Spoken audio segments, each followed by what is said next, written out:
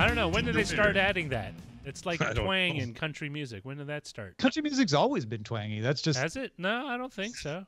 I mean, if like, I feel like it started twangy. Twangy country music. Yeah, I think it started twangy and has gotten less twangy. Perhaps. And then what happens now is you'll hear like some good bluegrass and go, oh, the twang is there. Yeah, but is bluegrass twangy? My baby don't dance to nothing but her this.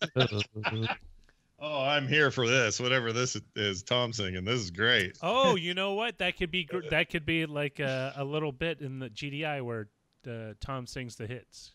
I got a gal that's mighty peculiar. Got a funny state of mind. This is good stuff, man.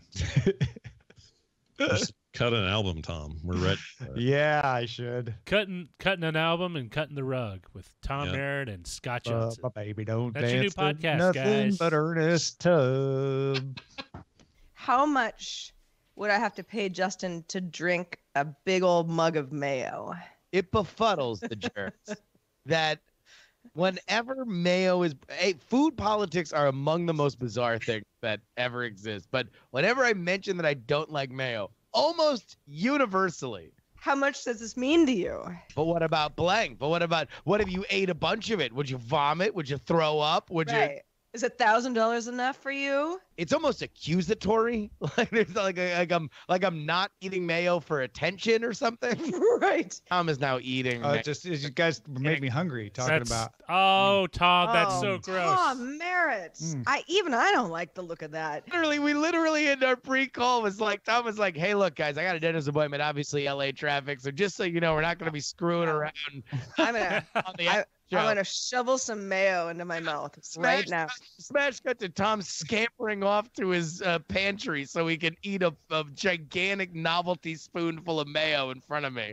And everyone, with back issues knows this. It's like one false move, even throwing the tennis ball for who. It's very it's a gingerly thing that's happening for yes. When Roger wants to run after the tennis ball for hours on end. One of our favorite things at CES, me and Roger chasing that tennis ball that Sarah was throwing for us. It's just they're very I'm very excited. They're prey oriented. Yeah. Yeah. I think we should all go to Casa Vega and celebrate that you liked Once Upon a Time in Hollywood. Next time you're going there. Why? Because I don't know, it's cursed. What? No, Casa Vega? The restaurant? Oh, I thought that was the name of the house. No. Tom was like, what we should do? Road trip. Let's go up the hill. Let's go to Cloud Lane. Casa Vega is, at one point they stopped at the Sherman Oaks institution at Casa Vega, and they're at the big red booth, and they're talking. That I go there all the time. It's a great place in the valley. That's right. Yeah. I'm like, I'm not going. I'm not setting foot in Casa Vega. I wonder why you're like, oh, I do not like Mexican food. That's scary.